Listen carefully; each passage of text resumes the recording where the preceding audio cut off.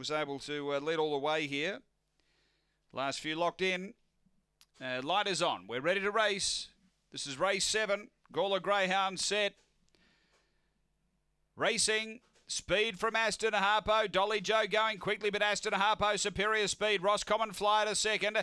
Dolly Joe back third, and then came Iceni Rival Waluga. And Double Explosion last of all. Off the back, it's Aston Harpo clear by 2. Doing the chasing, Roscommon Flyer. Then came Dolly Joe. They're on the turn. Aston Harpo going well. Oh, it was an easer in the market, but it's gone on to walk in. Aston Harpo by 5. Second, Roscommon Flyer. Third, Dolly Joe. Then Iceni Rival. Next, Waluga, and Double Explosion was back at the end.